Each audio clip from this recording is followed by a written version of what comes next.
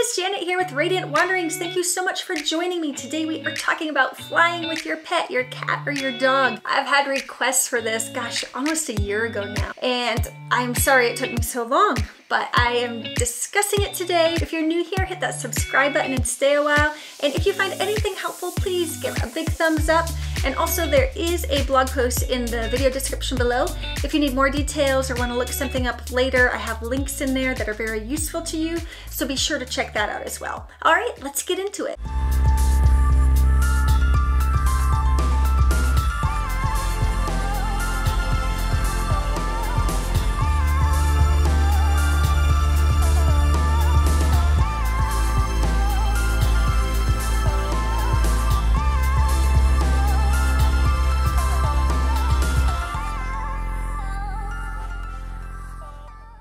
Okay, so today we are talking specifically about pets in cabin when you're flying. We're not talking about emotional support animals. Those regulations are entirely different.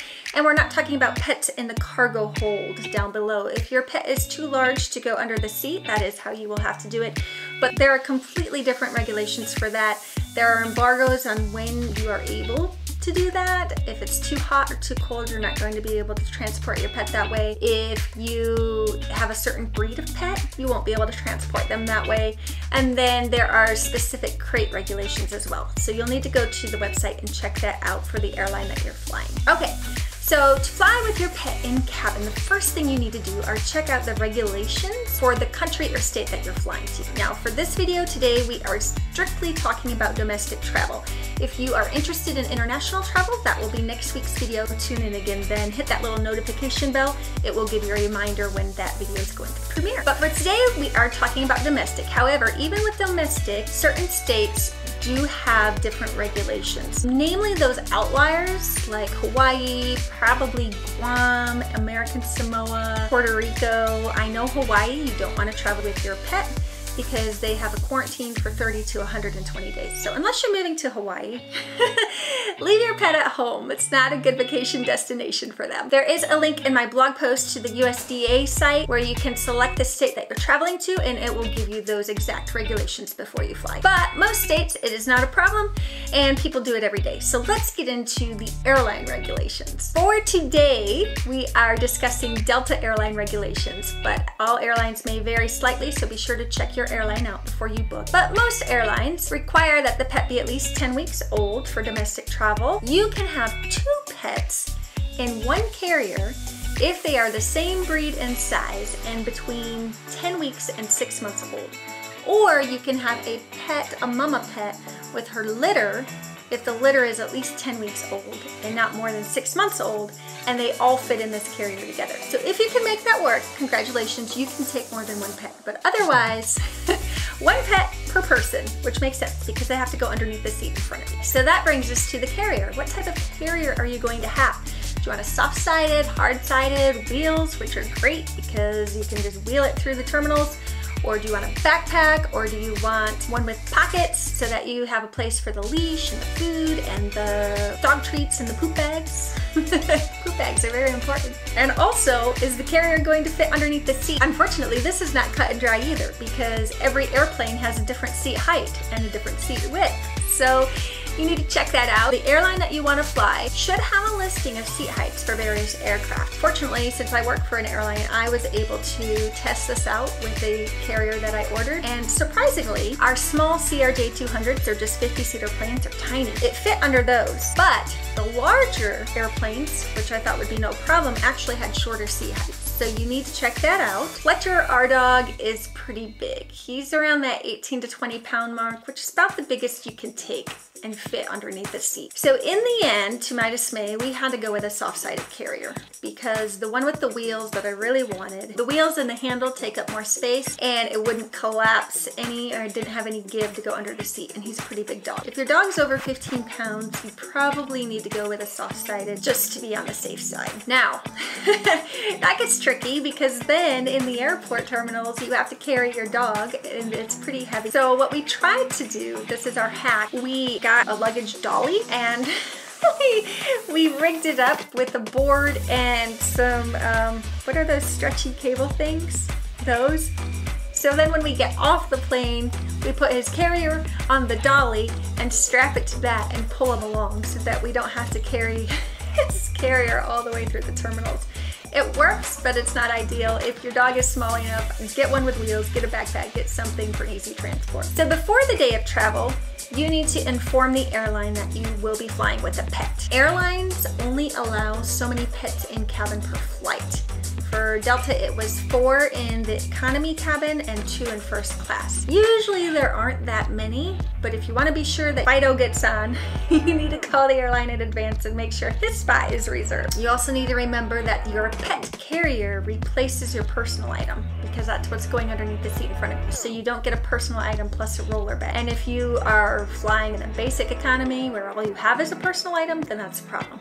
That's not gonna work. So you need to read carefully which type of ticket you're buying when you prepare for pet travel. Remember to bring poop bags and a collapsible water bowl. We have one that attaches with a clip to our dog carrier. Food, treats, all of those things that your pup or your kitten might need along the way. And then another very important thing to consider, do you have a barking dog? And if so, you definitely need to do something about that. Our dog, he has a bark collar. I know people frown on that, but they'd frown more if we took him out in public and in an airport and he just barked the whole time. That would be really annoying to everybody around us. So if you have a barker, you know it. So you need to get a bark collar for your pup. Now, once the plane gets in the air, Fletcher does fine. He doesn't bark at all. It just puts him to sleep like a little baby. But know your dog and be prepared to not annoy everybody around you. Okay, so you've done all the preparation. You've done everything that you needed to do. Now it's the day of travel. So now what happens? So you get to the airport, you have your pup or your kitten, and you get to the check-in counter. A lot of them have a special services line. If they do, you choose that. That's what you're gonna need. If they don't, when you go to check your luggage, you're gonna need to tell them that you have a pet in cabin, and then there will be a fee. For Delta, it's $125 each way, so it's not cheap. Once you pay the fee, they're gonna ask you questions about your carrier and your dog breed and all of that good stuff, their age. Then they should give you a tag that you sign and fill out for that day and that you need to attach to the carrier. Now, if they forget or they don't give it, ask them, because you need this, because the gate agent is going to be looking for this when you board. And then they're going to tell you that your pet must remain in the carrier at all times while in the airport and at the gate. The only exception to this rule is when you go through security.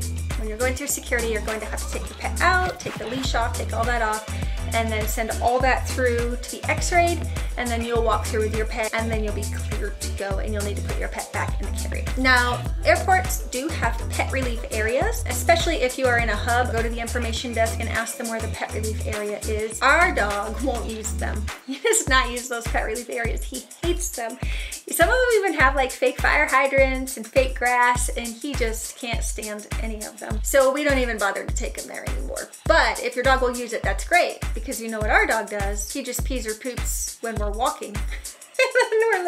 And then we have to do the stop of shame where we're standing there trying to surround the dog poop and somebody picks it up. So yeah, that's lovely. And yeah, I know we're not supposed to have our dog out in he's supposed to stay in the carrier at all times, but I can't carry it. And also a day of flying, it just seems cruel to me to leave them in. But beware, I think in Minneapolis they told us they were really cracking down on that and giving like tickets or fines to people that had their dogs out. So at your own risk. And I do have one more tip. When you are booking your ticket, if you can't select your seat, I highly suggest selecting an aisle seat. I don't get to select my seat, but an aisle seat is so much easier to get your dog into rather than have to climb through 2 others and then get them down underneath the seat. I also recommend going up to the gate agent and asking them if you can pre-board. Some gate agents may not let you if they don't have a pet, they don't understand maybe.